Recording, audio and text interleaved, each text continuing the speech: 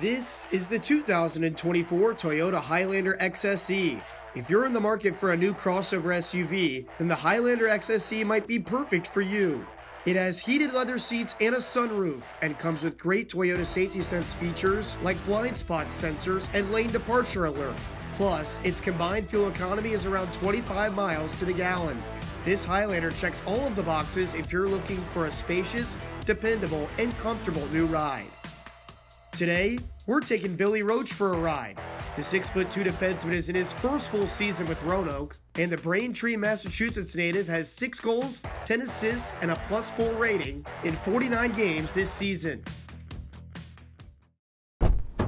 Bill, how's it going, buddy? How are you, Mitch? Doing well. I'm Mitch Stewart, and this is Driving with the Dawgs. Good to see you, man. Let me show this. Hope everything's been going all right. We've had a long day here at the rink. Yeah, long day, long week. You were here last March for a little while, and then this season's been your first full year in Roanoke. But yeah. I'm just curious, what kind of happened between you and head coach Dan Bremner? How did you get in touch with him, and how did Roanoke end up on your radar last year? It was kind of just, honestly, Roanoke was really the first team that showed interest after my college season ended, and I had received a text from a former coach and one of my actual best friends, Mikhail Bryan, and he had said that Dan was looking for my number, and I said that's okay, give him my number, and Dan just kind of called me. He said, "Can you be down here tomorrow?" I said, "Yeah, I'll get in the car and drive right in the morning." It was Wednesday, and I drove right down on a Wednesday, and it was like a 9-hour drive, and I made it here. Rest is history, right? Yep. You had quite the debut weekend last year. You scored in your pro debut in a Dawgs win. And from what I know, you washed it down with a little trip to Waffle House afterward. And a couple of the fans saw you, and I think from that point on, you kind of became a fan favorite. What was it like for you as far as just kind of that debut weekend last season, scoring in your first pro game? It was something I'll never forget. You can tell just the passion in the city, the passion in the arena. And then, like you said, get someone bought my meal after the game. It was pretty special, and I kind of just feel like I'm at home here. So. Now, this past summer, I know you started in camp with the Rapid City Rush in the ECHL, but it seemed like very early on that you and Dan Bremner had talked. You decided you were going to come back here if that's what ended up coming to.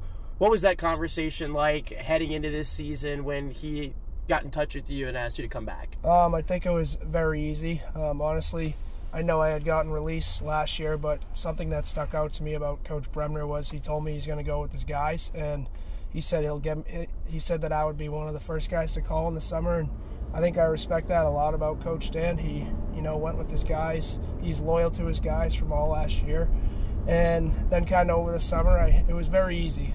Like I said, I felt at home with Roanoke, and it was kind of the only team that I would go play for, and they gave me a shot last year, so I figured I would be right back with them. Now, you're originally from Braintree, Massachusetts, right in the Boston area. Yep. You're a proud Boston guy. What was it like for you growing up there? What were some of the things that you and your family kind of like to do when you're back up at home? Honestly, I got the sweatshirt on right now. It's called Sullivan's Castle Island, but it's a spot in South Boston that I would say my dad's a little more obsessed with it than my mom, but I actually went there. They took me... It was the first place I went when I was out of the womb, and ever since then, it's been my favorite lunch spot. It's right on the water, and, me and my dad and my family, we go take walks, we have lunch together there. But I think when I'm home, I really enjoy spending time with my family and stuff like that. We're a really close-knit family, and I think family is kind of everything to me. You ended up playing originally at Suffolk University. You played there for 4 years. Mm-hmm. You were a team captain there your senior season, but still had that extra year of eligibility with COVID. You decided to transfer to Curry College. I've got kind of a two-parter for you here. First, what was your college experiences like between those two places? And second, what went into that decision for you to decide to end up going to Curry after you'd been at Suffolk for 4 years? It was a whirlwind, honestly, because, I think at the end of my sophomore year, COVID had hit. But I definitely enjoyed the first 2 years of college. My freshman and sophomore year being in downtown Boston was absolutely awesome. And then, COVID hit, and then junior year it was kind of a wash, but I think we all knew we were going to play again at some point. And senior year ended up being pretty fun. But then I kind of realized that I definitely still had a lot to give. I could fall back on education too. And I ended up taking an MBA offer to go to go play my 5th year, and I think I put a lot of things into this decision. It was with my education, getting another degree can always one-up me for my competition after hockey, and then being able to develop as a human and as a hockey player at Curry. It's a very, very up-and-coming program. Coach Roundy, he's the best. He's done such a good job ever since he's been there, and they had a hell of a year this year. So Curry was one of the best years of my life for sure. From what I can find, you were an academic weapon. Yes. I mean, you were honor roll, dean's list, whatever you could be, all conference academic. You were really just crushing the books. Mm-hmm. Do you kind of have already in mind maybe a dream gig or a couple of different jobs that you would consider doing once your hockey playing days do end up finishing up at some point? I definitely want to work in the business world, whether it be real estate or medical device sales or tech sales. I think that's where my MBA and my finance skills would best suit myself, but I definitely want to be in the business world. After hockey, it'll definitely be an adjustment, and I know I'm going to have to take some time away from the game because I'm way too competitive to still be kind of in it, and that's when I'll kind of just focus on the real world stuff, but I think that's a ways away from now. So, if you had to vote for one guy on the team for public office, it could be something as big as president, it could be something as small as maybe just board of supervisors here in Roanoke or something like that. Who do you think has that ability in them to maybe be your pick, your candidate? I think there's a lot of guys, but one guy that sticks out to me is Josh Nenadal. I think he'd be a great politician. Just his voice, his command of the room, he definitely turns heads when he speaks, and he's a great guy to have around, but I want him leading my country. There you go. President Josh Nenadal. You heard it here first, 2024. We'll get the signs up. We'll get the campaign rolling. You're always probably the first guy to volunteer for the community appearances, specifically the school visits. And I think everyone likes to kind of get out of the rink or get out of the office for a little bit. It's always fun to kind of cut loose with the kids, but you really seem to enjoy just getting out there, being around with them.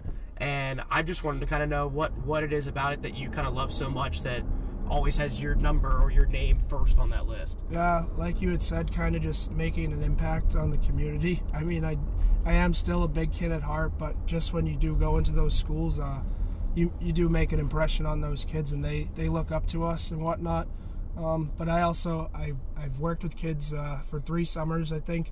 I had a summer job back home, and I really found joy in just putting a smile on people's faces. And like I said, I'm still a big kid, so going into a classroom full of kids, I mean, I can kind of let loose a little bit and goof around, and it reminds me of the glory days for sure. I heard you're kind of a beast on the sticks when it comes to Fortnite. Heard you're a big Fortnite guy.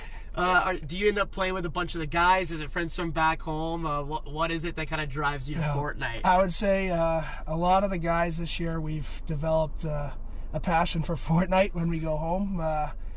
Me and J-Mac might be a little too loud in our house, but that's another story to tell for another day. But Fortnite, I don't know, it's another thing where you can get the guys together, and we're not in the locker room. We're sitting at home, we're relaxed, we're just kind of having fun with one another. Are you the nicest guy on the sticks when it comes to Fortnite? Absolutely not. Who would be your pick if you were gonna go duos? Who do you want on your team from the Dawgs? Oh, CJ Valerian easily. No builds though. No builds. No builds? Yeah. Okay. Yeah. We don't need all that. We don't need these kids on the PCs popping up a 40-story tower on us in 2 seconds. Exactly. No way. What have been kind of some of your favorite things about playing here in Roanoke? I would say definitely the fans. We're well taken care of too off the ice, but I would just say the fans, and then the coach, all the coaching staff and whatnot, from the front office down all the way to us players, everyone in between. There's just a different sort of passion here for the game, for the team, for the community, and that you just don't see on other teams when you go visit them. I would say it's the best place to play easily. Is there anything that I didn't get to or anything you'd like to say for the people that might be watching this here today? Thank you for all your support all year long. All the guys really appreciate it, and it doesn't go unnoticed, and I can't wait for the rest of the year. Let's go win a title. Yeah, that's a great way to leave it, Bill. Thanks sir. so much again for your time, buddy. Sir. Yeah, good luck the rest of the way. Thank you. Driving with the Dawgs is sponsored by Haley Toyota, the official ride of your rail yard dogs. Visit Haley Toyota online at HaleyHasItForLess.com and stay tuned for more episodes coming soon.